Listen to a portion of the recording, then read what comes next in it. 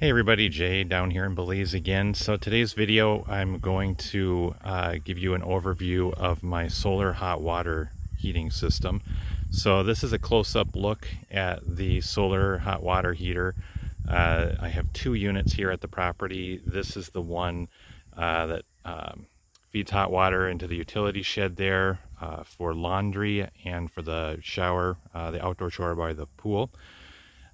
So this is a pressurized system, so that's a pressurized tank. It's about 40 to 50 psi that I use here at the property. There are two types of systems for solar hot water heating. There's pressurized and non-pressurized, and you want to make sure you get the right one. If you hook up a pressurized water system to a non-pressurized solar water heater, you will blow out the glass tubes because the water in those systems will actually flow through the glass tubes. The glass tubes on this system actually they do not have water flowing through them. Inside here there's actually a copper rod. I believe it's probably filled with some kind of oil. The glass tubes focus the sunlight onto the copper rods, and then the copper rods carry the heat up into the tank. So I've got a 40-gallon tank on this unit, and basically it conducts the heat into the water. So now I'll walk you through the solar water heater system for the house, because that one there's an extra component for electric water heating. So here's the second solar water heater unit. This is the one on the roof of the house, and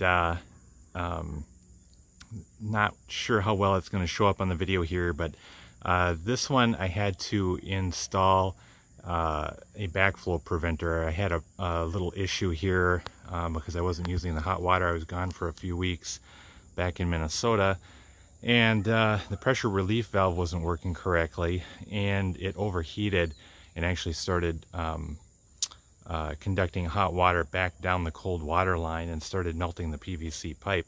So we installed a backflow preventer on this one so that it couldn't do that, some added protection. Now from here, the water will go down into an electric water heater, which is below the house. So here's where the water lines come down the side of the house. We come underneath, and here's my on-demand electric water heater. Now this is a very specific type. It's an Eco Smart. And I went with this because, unlike other on-demand water heaters, which are basically either on or they're off, anytime it senses water flowing through, they're full on, 100% draw, or if it's a gas heater, it's just 100% heat. This one is smart. It'll actually detect the temperature of the incoming water, and it will adjust its power output accordingly to rise the temperature to the desired set point. So on the front there, we've got that silver knob that allows me to dial in the desired temperature. It's off right now because I don't need it, but when I do need it, I dial in the temperature. It's got a digital thermostat on it, and you can actually see the power draw. If you hook up a power meter to it, you'll actually see the power draw start out at 100%, and then as the hot water comes down from the roof, starts to warm up the residual water that's in the pipe, you'll see the power stepping down on this unit. The solar water heater works so well. However, I actually just turned off the electric water heater. I don't even use it anymore. I put it in because I was concerned that if we had a lot of cloudy days, if I had a lot of guests staying here taking showers, especially at night or early morning before the sun comes up, I thought I wouldn't have enough hot water.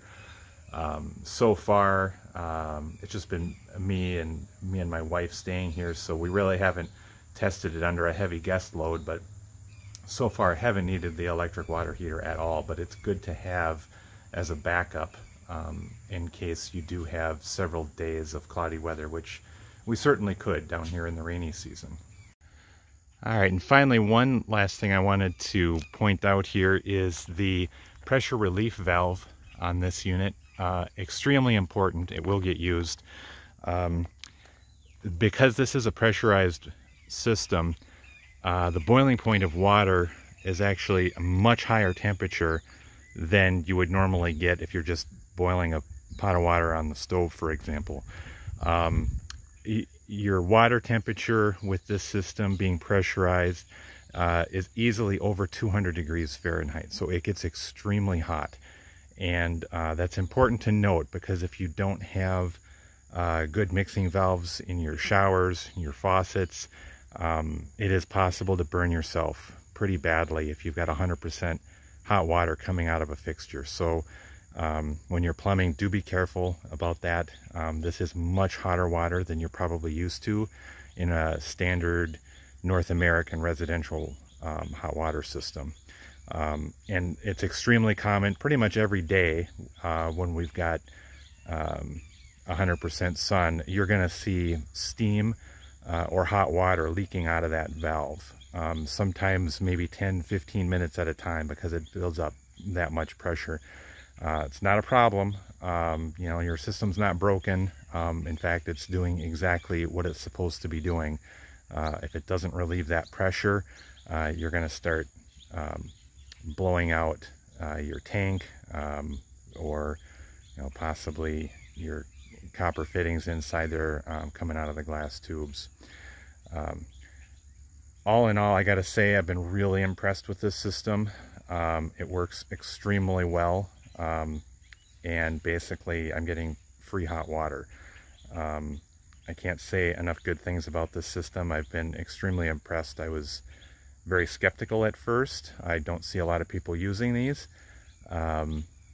but it works fantastic, and I highly recommend it.